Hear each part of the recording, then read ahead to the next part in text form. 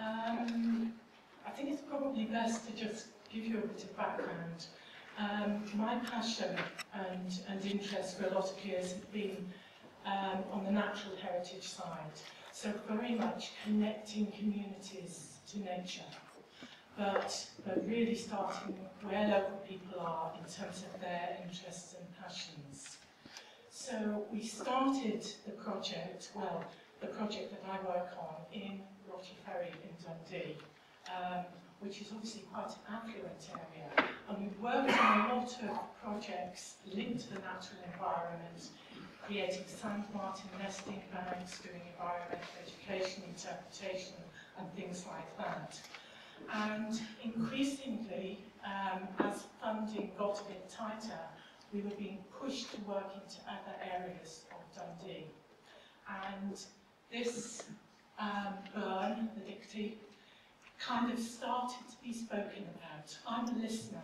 I go out and I listen to what people talk about, and then try and find out what their passions are and spin projects off the back of that.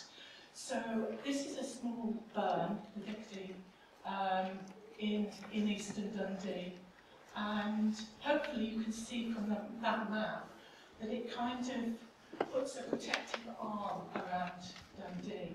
It runs from the Tay estuary at Monifeith and then skirts much of Dundee to finish up in Lundy, just at the base of the Sidlaw Hills.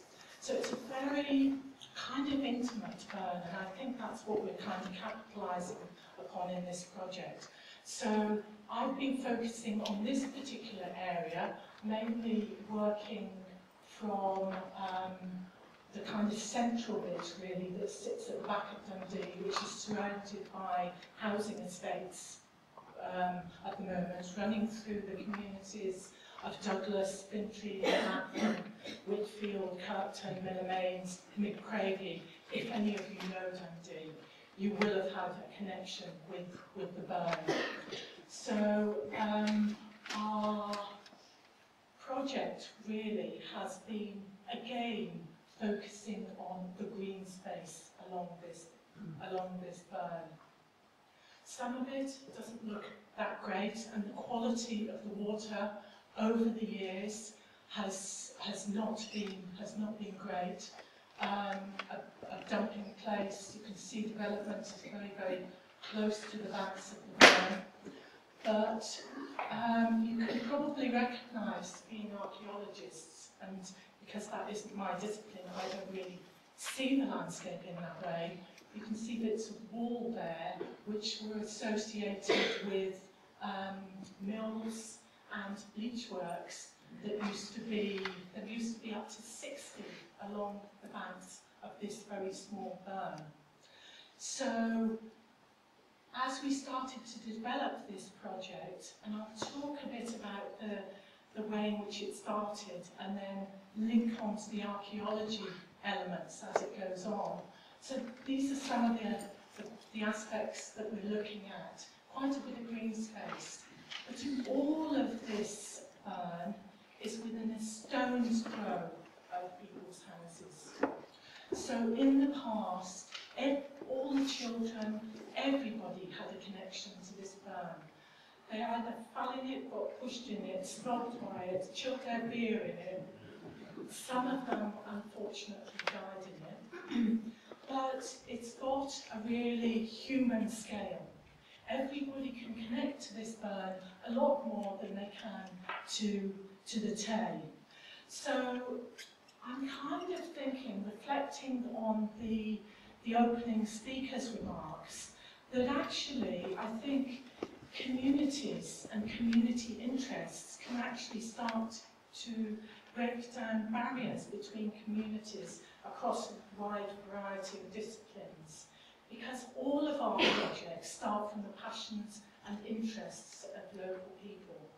And we're focusing on about 5 miles of burn, all within a stone's throw of housing, and it actually does link different communities. So this gives you an impression of kind of what it's like. And as I said, there were a lot of mills, up to 60 mills, and bleach works along this area. And then in the 20th century, almost everything just got destroyed, except for small remnants like this.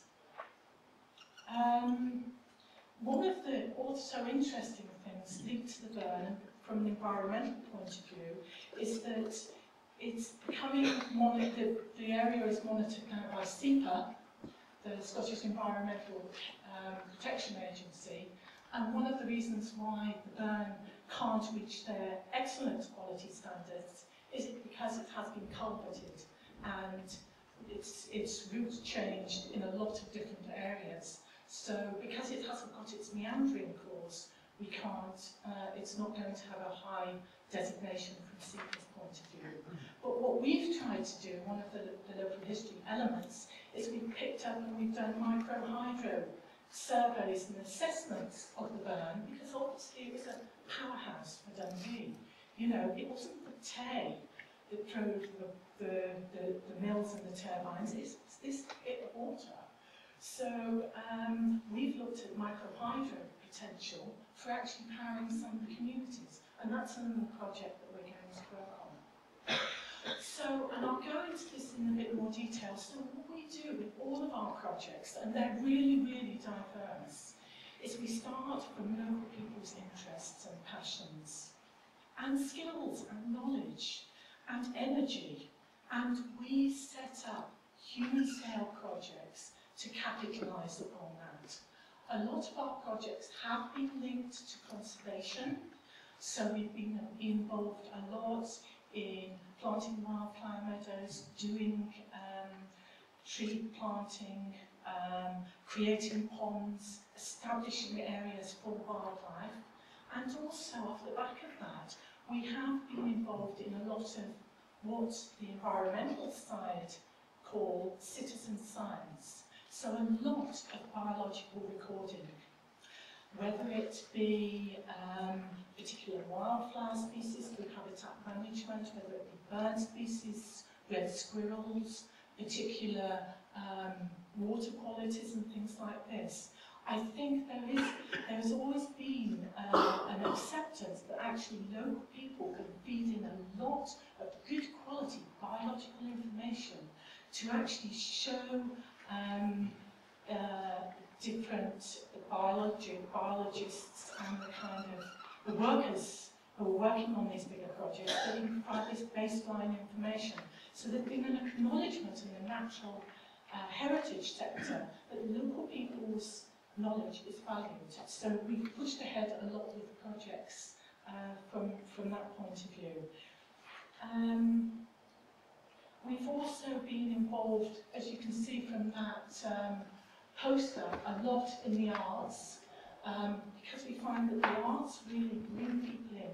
They make the natural heritage accessible and develop interest. So we've decorated all the 14 footbridges across the burn with various groups. We've done photography projects and produced amazing calendars like this. And we've even done a lot of writing projects, pulling together books focused on people's inspired writing about the burn. You're probably not very knowledgeable on the writing of June Cromley, who writes very extensively for the Courier, but he's a natural history writer, and he's contributed to this book because he comes from Dundee. So we've covered a wide variety of areas, and also our ways of disseminating information are kind of varied as well. We've put a very nice poster together like this. We've also worked quite heavily with people making films. They produced a DVD called God Made Relictly. Now, it's not full of nice little images of wildflowers and swans and herons and kingfishers that inhabit the burn, but it's about the cannabis growing that has gone on along there in the past, or the fact that very often people go along and kill deer and string them up. And also There's a local musician has written various songs and pieces about the bird. So it looks at that, we all tend to see things through our eyes and not through other people's eyes. And that's what the breadth of this project does. It doesn't narrow people down, it encourages everybody to look at things from other people's eyes and other people's viewpoints. And therefore, we see something different. And I think this is the power. Just because I was talking to people a lot about this project and the projects and things that we've had going on, lots of folk have a story. And they also recognise that there's a lot of historical elements to this poem. Well, not being a historian and not having any archaeological experience and really getting confused with dates that go in the past, I started scrobbling around to try and find, and this seems to be my skill, try and find experts or helpers who can work alongside local communities to recognise their skills, pick up on their passions and provide more information. Well, I had to scrabble around for a long time. Dighty City Council just, it doesn't seem to have featured on their radar. The only thing that came out of the back of a conversation with a woman in Dighty City Council was, why don't you rebuild a coracle? So I didn't think there was an image in there, but we did that. We managed to find somebody to rebuild the coracle, and we took children sailing down the bird in the coracle. Some of them fell out. So that was my kind of foray into the historical side. And then it was really unfortunate. I tried to get into Scotland's rural past by trying to convince them that we were on the edge of Dundee and it was a bit rural. Anyway, it didn't happen. But fortunately, and I'm never quite sure how these things happen, I think as if by magic or some sort of energy, Cara kind of appeared from Archaeology Scotland, and I thought, this is a woman who, like myself, can start from where local people are, listen to their stories, and develop projects that are meaningful for them. So we started. And we started just very tentatively to start spinning some ideas. And we're probably still at that taster sort of stage, you might say. But what we did is we publicised a walk along the burn. And we got some people who were, most of the folk never had a connection with kind of history in a formal sense. But we ended up with a really good mix of folk, probably about 15 or 20 adults. And then we got a group of children who'd come from the local secondary school. One of the teachers had heard about it from Greyview Academy. And they've got a group that they were working with who were struggling with English. And they wanted to get them involved in projects that would hopefully engage them and raise their communication skills, get them out into speaking to other people and things like that. So we kind of thought the folk who are maybe quite passionate about doing surveying and these younger kids, well they're not kids, young people, were probably not going to mix particularly well. So, give Cara credit, she came up with several ideas to engage the group from Greyview Academy. Unfortunately, it was very cold when we went out and started doing this, but what we did is we surveyed a lot of the graffiti. We had to start from where people were. They knew about all the tags and things like this. So we surveyed the graffiti on some of the heritage features along the burn, as a way to actually start engaging with this group. We also, thanks to Archaeology Scotland's resources, got them handling various artefacts. And I must admit, I learned a lot about history and archaeology from these sessions. We also encouraged the children to start telling stories about about their engagement with the burn and how they could get involved in taking care of it. We got excellent feedback from this particular class, and the teachers were gobsmacked at the engagement of the group. It's normally the kids that maybe are a bit on the edge of being excluded that tend to get the opportunities to work in more creative ways. Well, these kids really responded, these young people really responded. They were really interested in the project, interested in all the surveying work, especially interested in the handling. And the feedback that we got from the teachers was fantastic. In fact, it was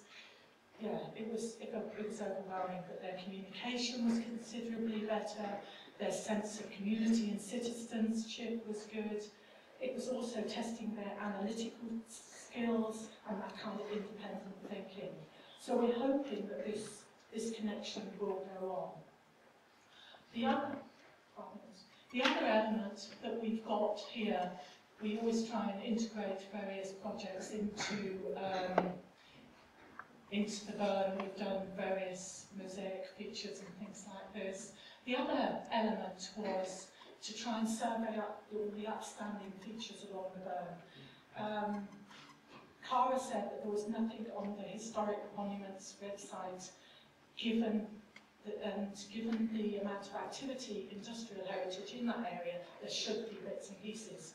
So David, who's here with me today, did a sterling job, in fact a very sterling job, in documenting all the outstanding features that were along the burn. And we're hoping to work with Cara in the future to take that project forward. Another project that was highlighted is we found this old milestone, which now is in the centre of Dundee, but then I think it says about 3 or 4 miles. So what we're doing with that project is now working with a local mosaic group to create another 6 waymarkers that go along the burn. This is one of the waymarkers, and it incorporates words from Jim Crumley. Another of our projects, and that's a very poor photograph, is these are some characters created by a local person called the Dighty Dwellers.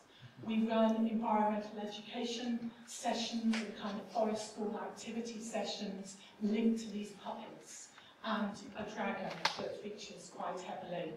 So we try and use innovative ways of connecting people to the local environment and the history. This is another leaflet that was put together by a local gasfitter. He knew nothing about geology, he does now, called Do You Live on a Lava Flow? He's now going to take that into schools and enable local school children to learn more about the burn and the geology of the area. As I said, we do a lot of biological recordings, so we've got that recording sort of ethos. This is them testing the area for flooding potential. This is the group digging a pond. That's David doing some metal detecting, which he has done in every area that we've created for developing ponds or scrapes for wildlife. He's very closely linked to all the treasure trove staff, so I mean, I'm not aware of the hang-ups, but apparently there's some linked to metal detectorists. But actually, it's really engaged a lot more people in the conservation side and started us off in terms of finding out the history about the area through David and a lot of his mates as well. But as I said, it's all, you know, above board. So I think it's just about that engagement. So yeah, we disseminate and engage in a whole variety of very distinctive and dispersed ways. One of our projects that we're pushing at the moment, seeing as food seems to be quite high on the agenda, is doing loads of wild food workshops and cooking sessions. And finally, I don't know if you know Dundee, but there was a racecourse in Dundee in the 1920s. Little did anybody know. It's only there for 2 years. and we had a local history group working on this. They put together a booklet, and off the back of it, in April of next year, which is the 90th anniversary of this racecourse coming and going, we're going to have a recreation of that racecourse event, of that race meeting. So we're asking people to write monologues of people who would have been at the events. They might have been the bookie, they might have been the jockey, or they might have been the drunk or the pickpocket. So we're hopeful that on the 12th of April next year we'll have a really amazing performance. But this has been picked up from the local history linked to the site. So thank you very much for sticking with me on this, seeing as it's not my area. I hope it's given you food for thought.